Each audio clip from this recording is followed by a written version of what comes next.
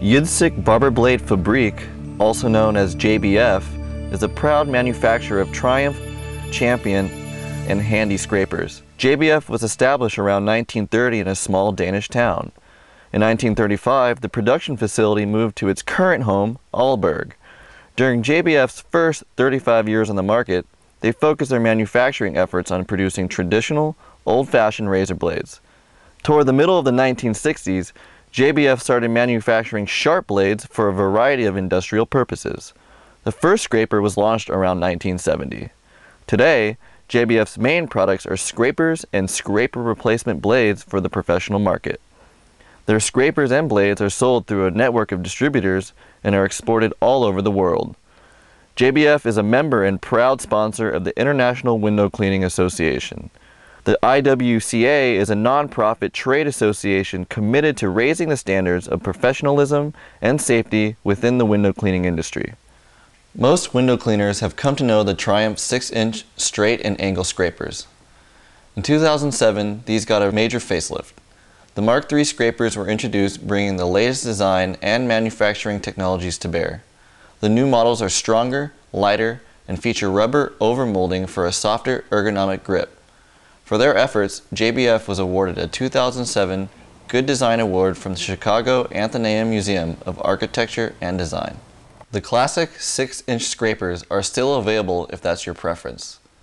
To see all JBF scrapers, visit jracenstein.com/Triumph. All Triumph scrapers come with safety covers that lock on securely and are easy to remove. Triumph blades are double-edged so you can use both sides.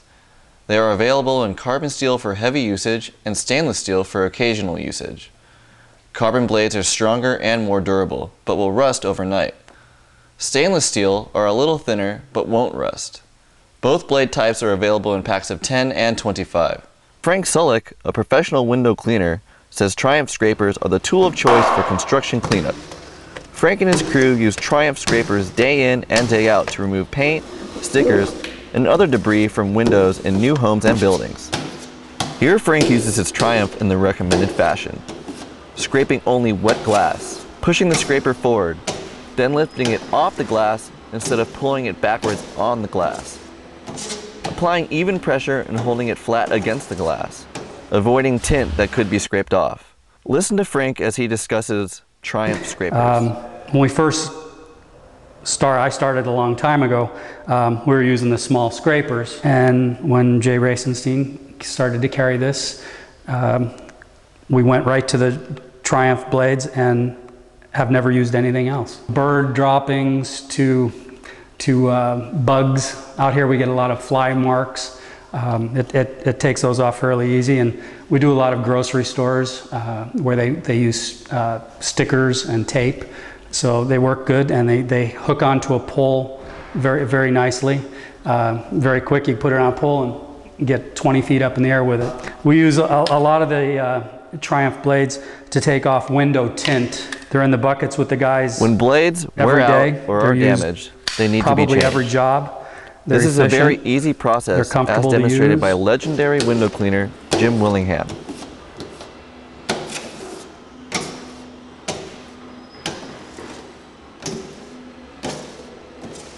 All right, the way you change this blade, there is a little part that sticks out here, a little nub. You push that nub in and that releases the blade.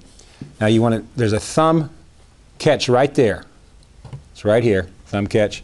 You can use your fingernail and you take it and just pull it out far enough. Don't try to pull it all the way out with your fingernail, just take it far enough out, place both hands on it, or a finger and a thumb, and pull it out. Now lay it down. Do not try to take that apart while it's not there. Then just pull it apart, get that out of the way, and then take this blade. Now this is a used blade, so you want to dispose of this properly. And one way, the best way to do that is we have a slot on the back of our holder that holds the extra blades. You put it in the used part, which is this part here. That's the new part, and this little slot is for the used part. Make sure you put these back in here when you're done. I'm going to go ahead and take this back out to show you how to put it in there.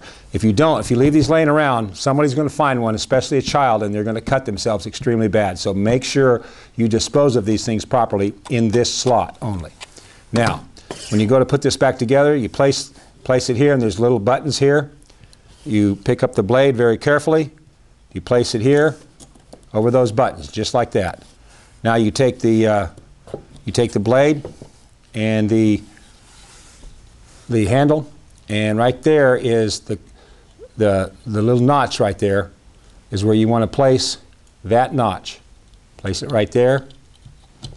Hold it in there. Now it's important that you don't take this and try to slide it this way, because you will cut yourself eventually if you do this. So make sure you just start it there and then just kind of push it down like that. It's a lot safer to do that than to try to push it in there like that, because eventually you are going to cut yourself if you do it that way.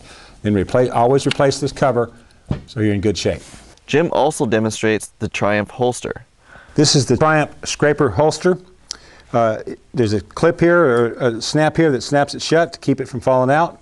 You can pull the blade out here, use the blade, wipe it off, put it right back in there, and re-snap it. And you can walk around here. Additionally, there's a place here to place the lid cover. You can place it inside this elastic, and it'll hold it for you. With 80 years of experience making the world's best professional scrapers, Triumph is the undisputed leader. Don't trust your glass cleanup to anything else.